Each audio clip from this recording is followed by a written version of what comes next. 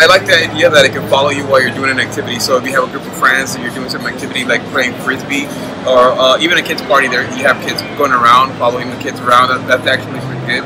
I really like the expressions because they felt very natural. Like you can see it looking at you and then recognizing you. It also reminds me of the little cartoon animation, Wall-E. Oh, Wall-E. I really like the robot form factor. It's on 2 wheels.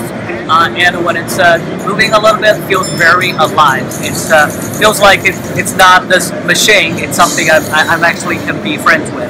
I feel like there's a lot of functionality that's waiting to be taken out of this. And people are going to come up with really clever ways to incorporate this. So you can ride this, right? Yes. Yeah, that's really neat. Yeah, the size is really nice too. It's almost huggable. Yeah. No, it's very cute. Exactly. I saw it a year ago when you guys introduced it, and it was, something like I've never seen before.